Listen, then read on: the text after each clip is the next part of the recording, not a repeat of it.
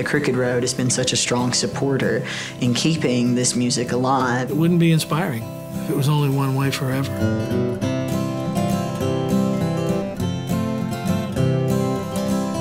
I think the music has a linear nature to it that always goes back and pulls out pieces from what came before. I love that young kids today have a different slant on it than I did. And I think our music will be safe from now on as long as those kids keep playing like that.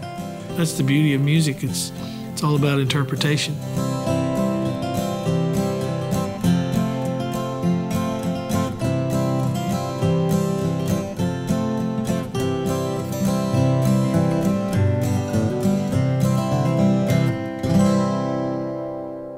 As a little kid, my father was a very average banjo player and loved singing folk songs, loved singing country music songs of the day. And then the sound of bluegrass just kind of came flooding into my life, and I knew that I loved it.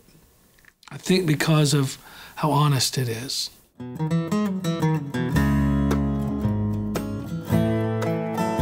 It pointed me towards a much more acoustic-driven world, and you really go back to where all that came from. All kinds of music came from those hills and hollers back around there, and I just think it's neat that people are still inspired to try to build something. You're sitting in here in a room full of instruments, and I've never gotten one of these instruments that didn't inspire me when I picked it up and played it. I think I saved these guitars, and they get to have a musical life. They're not going to do anybody any good sitting behind a glass case. You know, they were built to make a joyful noise. I've always written songs about when I struggle. Even the love songs, the sad songs, whatever it is that comes my way as a result of kind of my journey, what I'm struggling with. It's the only thing that truly does inspire.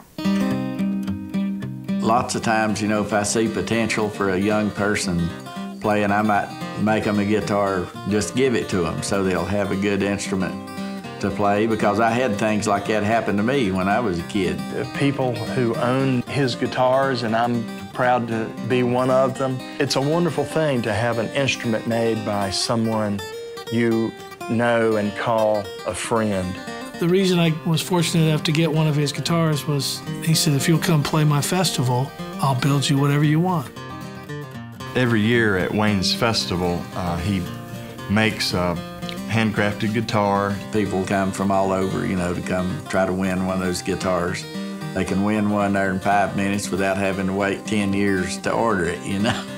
I love Wayne in that he's never changed, even through all of the notoriety that he's achieved because of his work. I get a lot more fun out of seeing somebody pick that instrument up and play it, and probably more than any money I ever get out of them or anything. I think Wayne is gifted in many ways, and probably his greatest gift is him, the person that he is.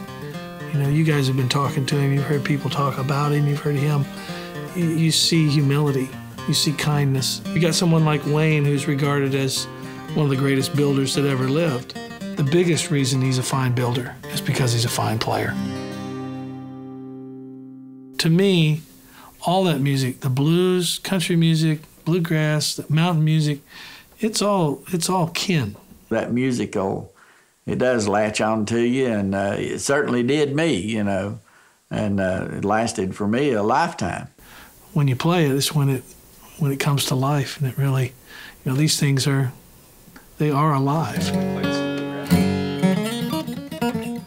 So it don't matter what kind of music you play, if you have fun and have a good time doing it, that's good as any. You know, we all have gifts. At the end of the day, what you really have in front of you is this moment right here. Just go find it.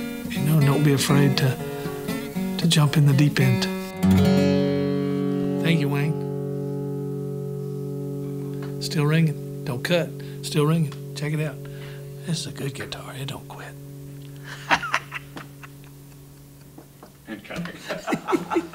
That's our end. There you go.